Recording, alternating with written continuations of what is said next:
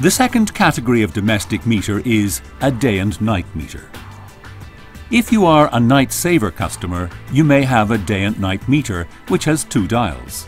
One records daytime consumption and the other records consumption at night. To read your meter, simply note the numbers shown from left to right. Ignore figures in red and any figures surrounded by a red box. Make sure to write down any zeros, including any at the start of the reading, but excluding any zeros in the red box. The readings on this meter are day 11249, night 02449.